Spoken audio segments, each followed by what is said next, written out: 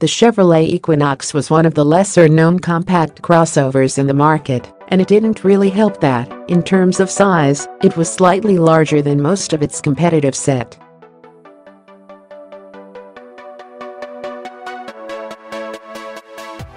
Now sized appropriately and packing more tech, the all-new 2018 Equinox is looking to take a bite out of the rapidly growing compact crossover pie.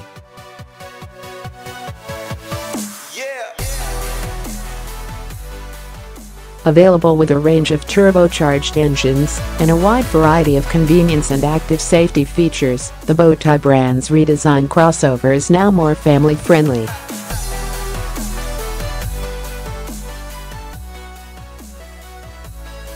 But does it have what it takes to go up against segment stalwarts such as the Honda CR-V? Let's find out.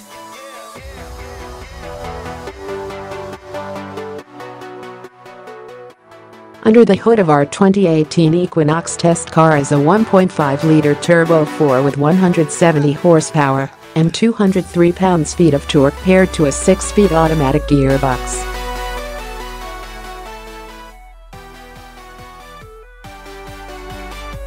At the test track, Associate Road Test Editor Eric Apana found the transmission shifts too early in normal mode and used the manual shift button to get the quickest run to 60 miles per hour of 9.2 seconds, finishing the quarter mile in 16.9 seconds at 91.2 miles per hour.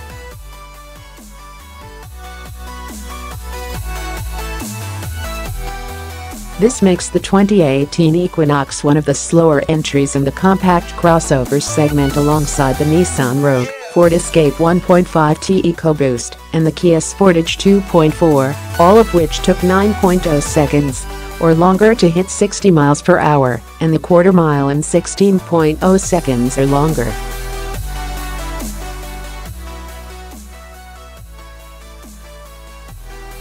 Stopping from 60 miles per hour took 119 feet, which is mid-pack, and it was during the braking tests where we noted that the Equinox had good body control and short pedal travel.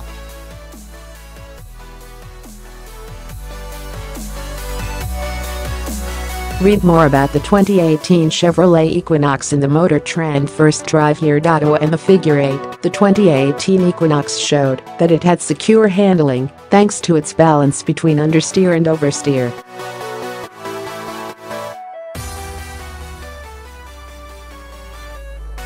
It finished the Figure 8 course in 27.7 seconds with a 0.61 grams average and produced an average of 0.83 grams of lateral acceleration on the escape it.